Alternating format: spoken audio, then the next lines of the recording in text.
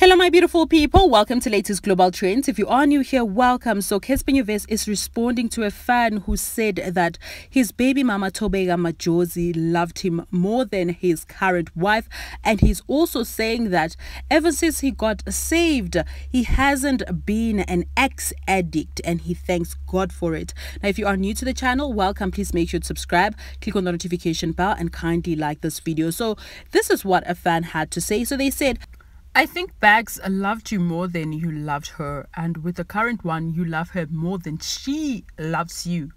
And of course Cassper had this to say, Dlala wena fortune teller. Yeah, and these days he's been responding to comments like if you come for him, he's gonna come for you. And I also saw somebody said, we are just going to give him, a few years before his relationship or his marriage in this case start to crumble.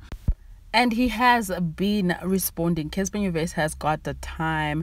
One comment said, until you cheat on her as well, we will be here for you, Pastor Nyuvest, just giving it time. And he said, by the grace of God, I haven't committed adultery. Since I got saved, I only have Jesus to thank and give glory to.